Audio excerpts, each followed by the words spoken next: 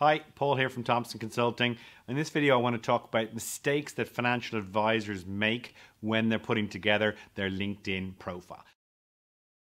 The big one that I see on a very regular basis is advisors tend to write their profile a little bit like a CV. And that's fine if you're trying to get a job. But if you're running a business and you're looking to attract clients and grow your business, they don't really care about what you did in 2001 or what job you might have particularly had.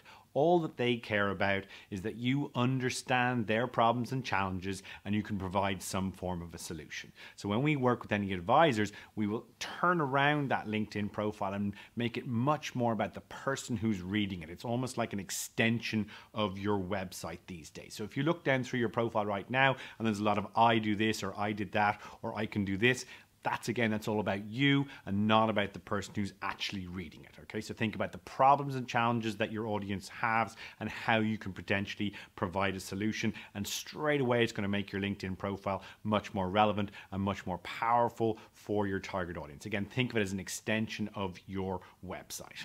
Thanks very much for your time.